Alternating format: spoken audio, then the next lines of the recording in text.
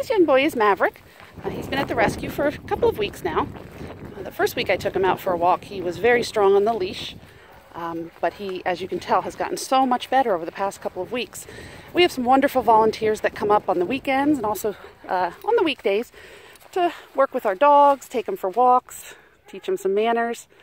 And as you can tell, it really makes such a big difference. We are so fortunate to have wonderful volunteers. So a volunteer was here just a couple of hours ago, and they took Maverick down to the training room, and they played ball with him for a little bit. Got some of his energy out. As you can tell, he's very calm now. He's doing good. Come on, bud. Good job. He's happy to be outside, but he's not crazy or pulling on the leash. Good job, buddy.